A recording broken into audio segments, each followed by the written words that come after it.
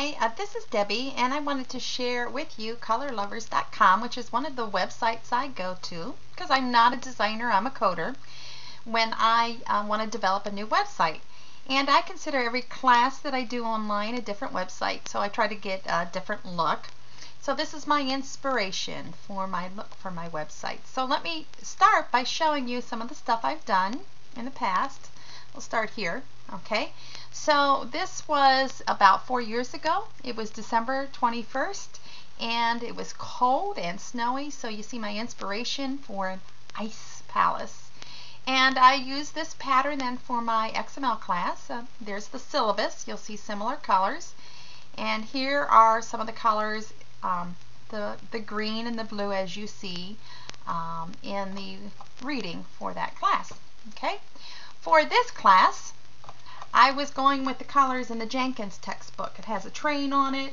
I think I actually started by looking at patterns and looking for train tracks in the patterns, but I also wanted yellow and blue and black like the book. And so this is the pattern I came up with, and I created this web page. Now let me show you.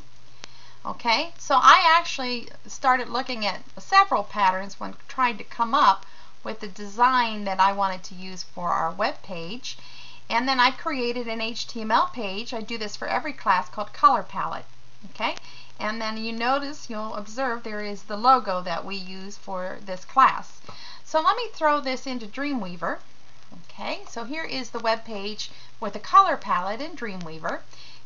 Briefly, what I did was I created a color class style called Color Div, in which I will create divs on the web page, give it a height of 10 pixels and a width of 80%, and then do an inline style for every div with a different color. So here's the yellow for this div, and then below it I write out in text the hex and the RGB, and then I use this as a handy reference when I'm designing, so I can see the values I need to use in the HTML when I want those colors.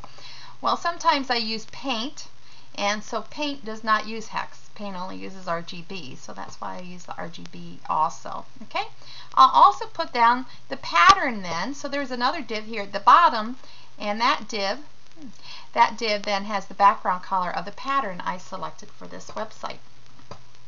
Okay, so let's take a look again at ColorLovers. Now, what ColorLovers has are palettes, patterns, colors that you can choose. You can actually upload palettes that you create.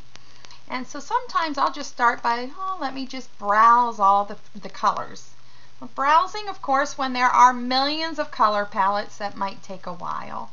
So sometimes I kind of already know a color that I like. So what I'll do is I'll come up to search here, and I'll type in, you can type in the keyword, okay, so green, or you can type in a hex to be more specific, okay, and there's also huge.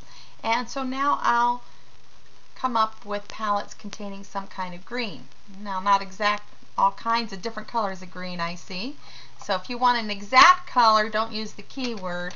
Let's see, green would RGB would be 00FF00. Now you'll notice when I do my search, it's exact greens that are coming up. Okay, wow, that's kind of bright. Okay, then there are also patterns. Okay, so I'm going to go to the patterns page. Sometimes I'll start by browsing patterns. Okay, and you might come up with something that really appeals to you, and go from there to choose your colors. Sometimes what I'll do is I'll look for a pattern with a certain color. So you can also search, okay, for that same 00FF00 and find patterns that have that color in it. Maybe that'll be your inspiration. So as I said, you can download these patterns then, save them as a PNG file, and then end up using them as your background. And this is just for inspiration, so I hope that if you need to use this site, you'll